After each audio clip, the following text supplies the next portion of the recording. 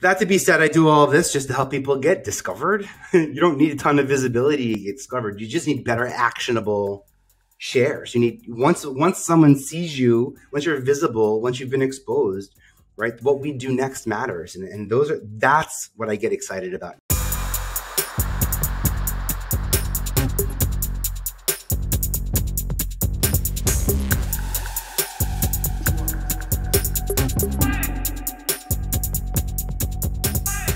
And just for those who are listening, this is Vinny. He's an Emmy Award-winning media advisor and a creator economist. And we're going to talk about what that means and then just some advice he gives to help you become more discoverable.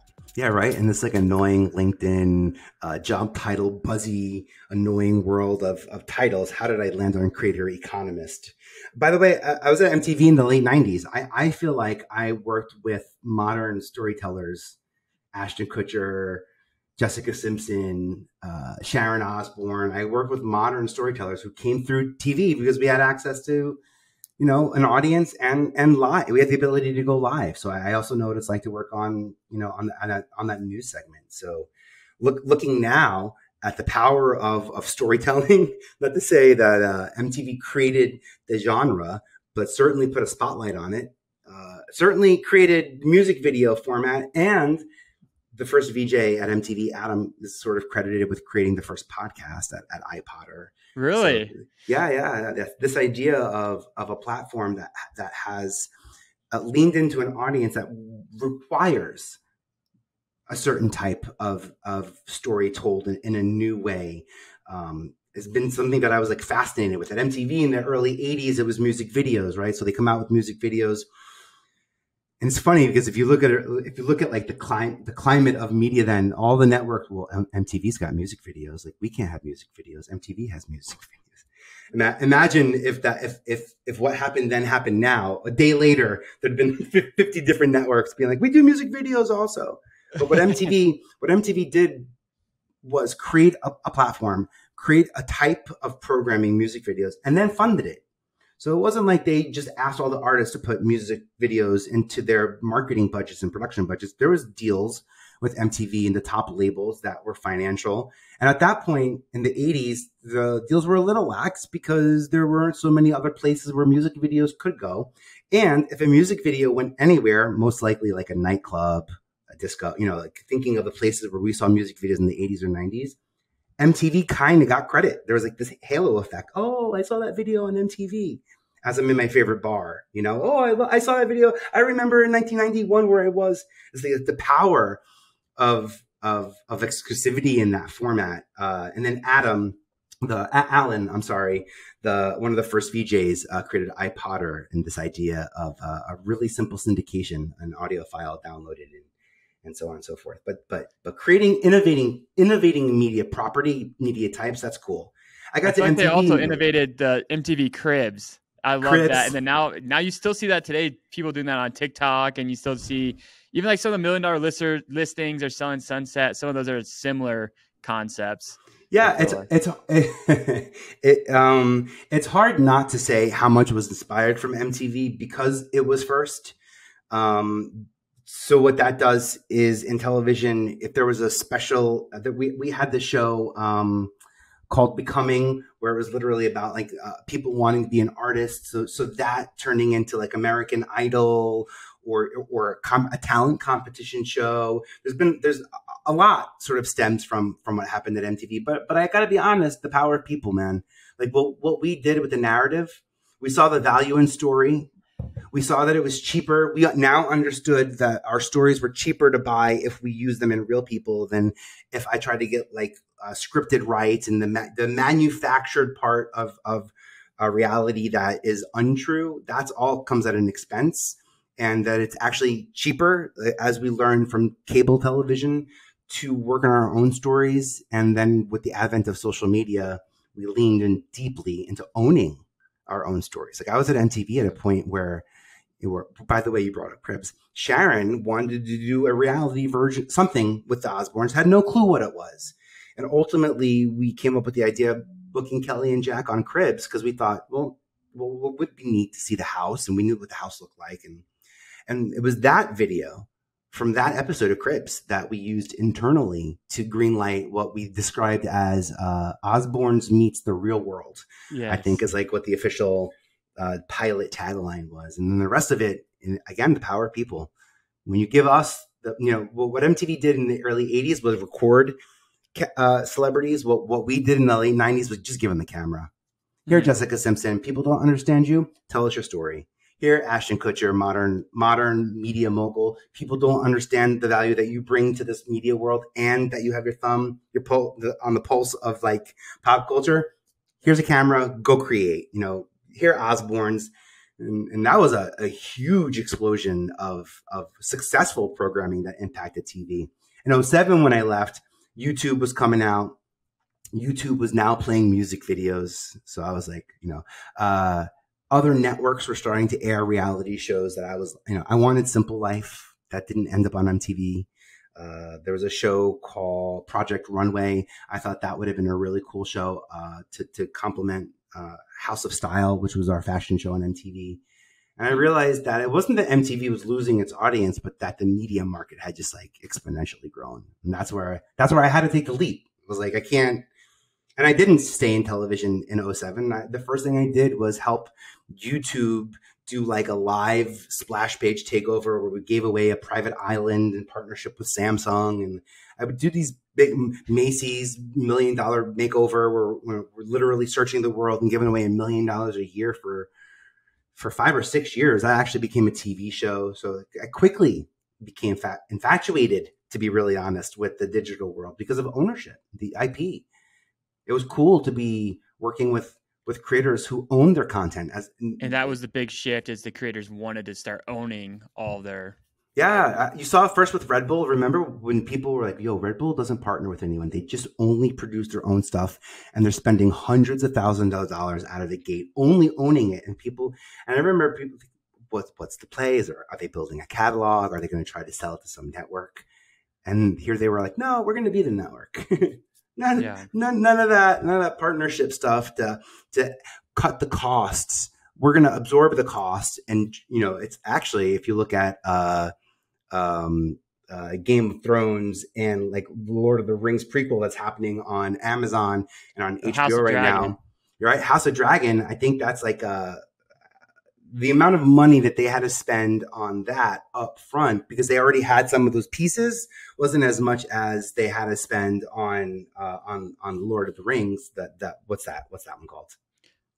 Oh, that's what you're talking about. Yeah. Okay. I forget the name of that house. No. It's all dragons and fanfare and. I know. I was way off. That was. But no. But it's the same. It's the same night of programming for me, by the way. But anyway, they had to spend a lot more money to invest in the beginning part of that world. Over 5 seasons, that will have been absorbed, and per episode, it will be, it'll have it'll have a much different impact. Yeah. That to be said, I do all of this just to help people get discovered. You don't need a ton of visibility to get discovered. You just need better actionable shares. You need, once someone sees you, once you're visible, once you've been exposed, right? What we do next matters. And that's what I get excited about now with podcasting as a talent brand or as an individual who owns a brand owner, whether you identify as an S&B owner, an entrepreneur, a founder-led business owner. The power of our stories, that we can own them, is gigantic. And what we can do in between it, like, I'm not looking for advertisers on my podcast. I'm probably never going to have advertisers on my podcast outside of my friends whose podcasts I'm supporting. I get advertisement dollars from pre-purposing my video content on television. But what I don't try to do is bring that ad world from television into my podcast, only because I've already done that in TV, and I just wanted a really different experience. And so if someone's just launched a new brand or new business, new idea, whatever it is, what would be the first step that you would recommend for them?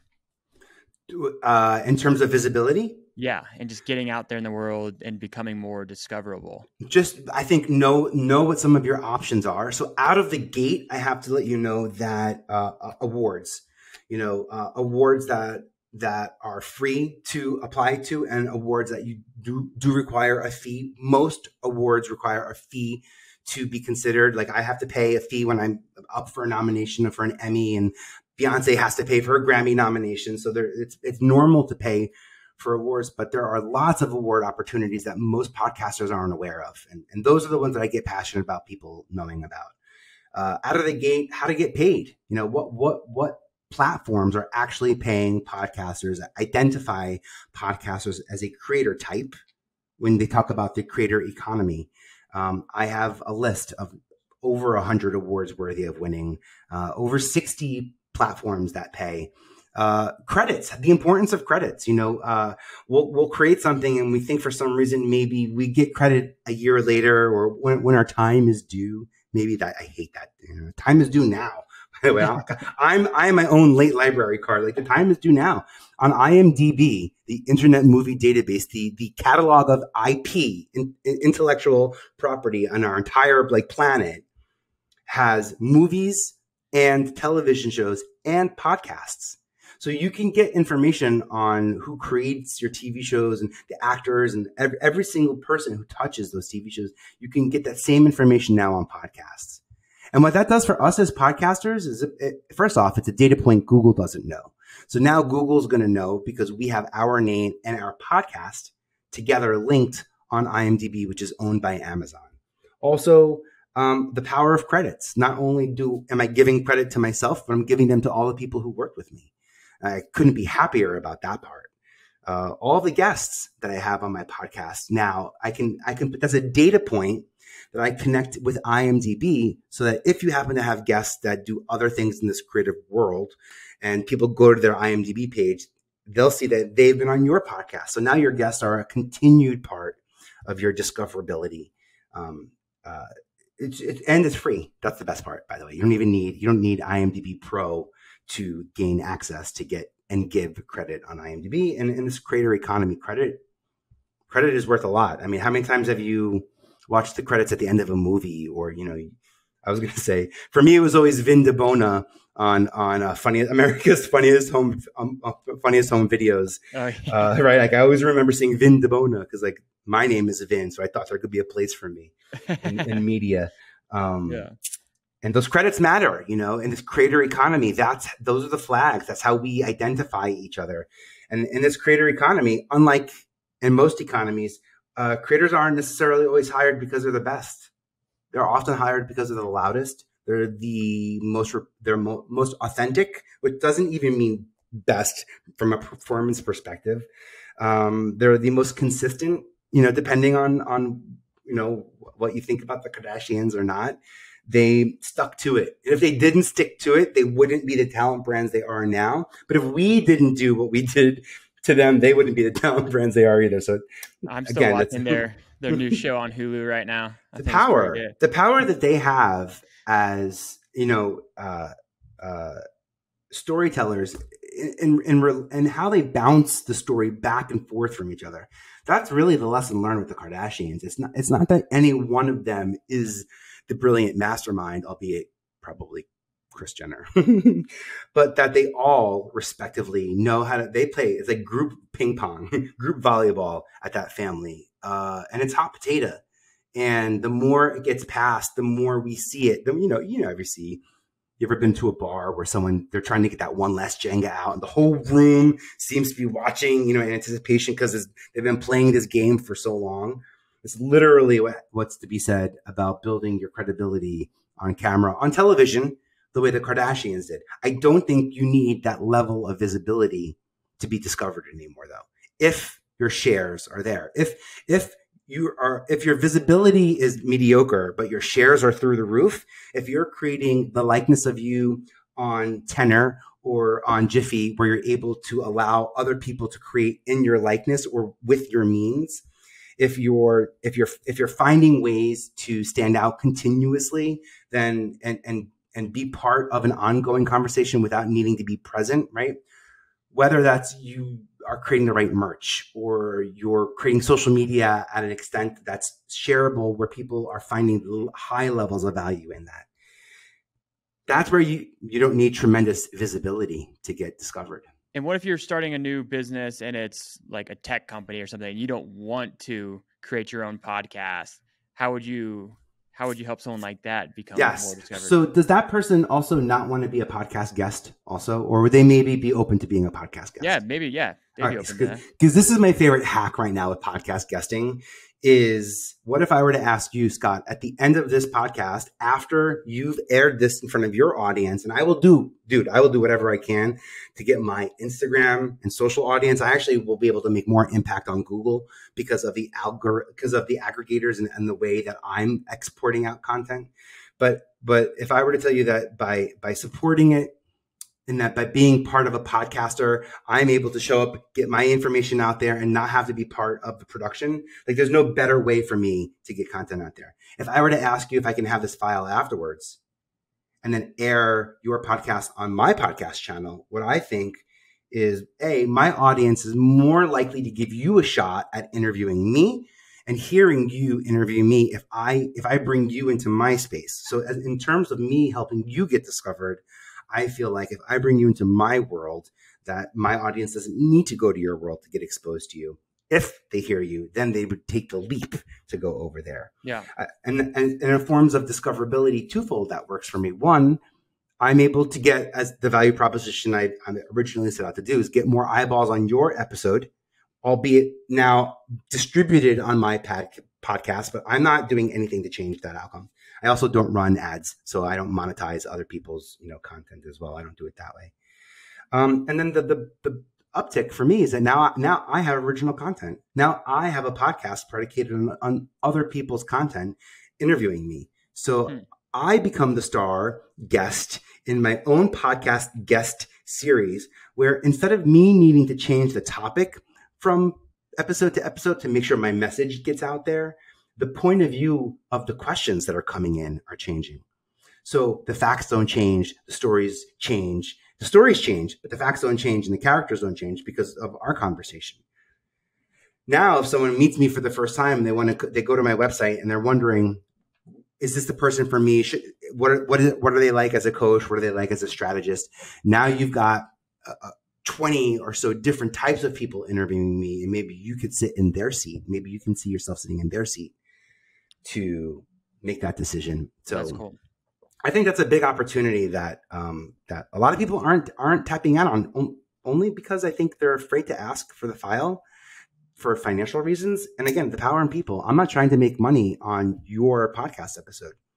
And I appreciate it being part of my content strategy, but literally my strategy is to inspire content. And you'll see in any of my platforms, I don't sell a single thing on any outward post anywhere. I'm just starting to figure out how to work in a group capacity with people, because I've been working for years trying to trust the process, because I thought that I thought I have to work really I'm really, really good one-on-one with people, but I love the group experience. It's just what makes impact in a group experience has been hard for me to learn, because I truly feel like I'm doing something that's quite unique, where most people, when they build brands, focus on, and it's important to focus on font type and energy and the public facing part of it.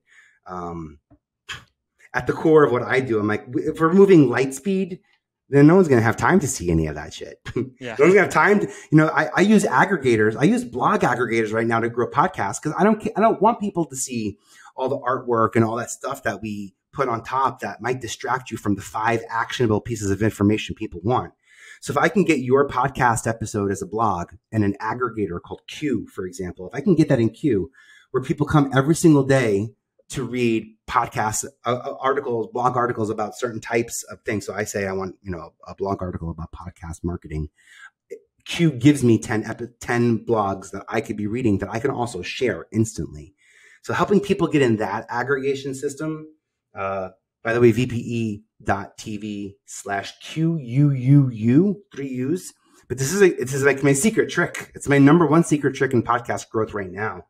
Most people are trying to grow social media, are using social media to grow podcasting. And what I'm doing in SEO is with SEO and my understanding of SERP has blown my growth out of the water.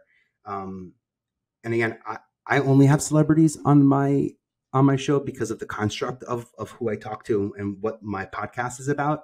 So I have to say, it's not about having top performing, globally recognized names on your podcast. That's not what's driving growth.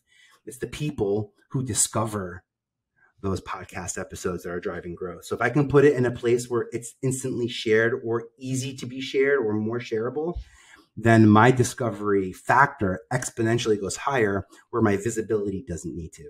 And what I like about that is that my neighbors don't need to know what I'm up to. My competition doesn't need to know the secret sauce to how I'm growing my brand. And I have a lot of control over the pivots that I can take as I'm growing as a solopreneur. It's important for me to be able to stop on a dime if I feel like, I need to double down on something. And that gives me the space to do it. And so what would be the number one piece of advice that you would give yourself if you go back to yourself 5 years earlier? Clarity. It sucks. Clarity. Genie in a bottle. Be careful what you wish for. I thought I was so clear. I thought I had a niche down also. And I realized, and I don't like niching down. I'm cool to niche a product. I'm cool to niche a service. I know how to make people discoverable. So I can niche that discoverability service or product down for lawyers, accountants, business owners, college students. Like I can empathetically put myself in their seat, use their words to adapt what I'm trying to do. But you have to have clarity for that. And I thought I had a level of clarity.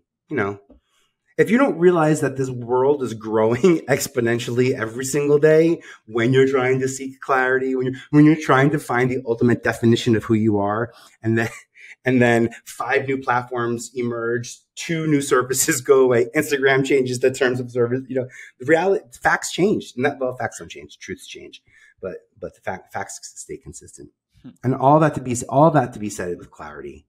When I finally, and you'll hear it even in this interview, where there have been times where, I'm on the tips of my toes, and I can tell you that the palm of my hands aren't touching the desk, and I bring that up because when my palms are touching the desk, when my feet and my toes are both firmly grounded, I can be as fantastical and creative as I want, but I can still implement. I don't get lost in the idea. I don't succumb to the power of what I don't have control over. And I lean into time. I say, I need 5 minutes to get this first paragraph out to the world so that I can get the next paragraph out to the world. And I give myself that space to do it. That's good. I love it. And thank you so much. And where can people discover you or find you if they want to learn more?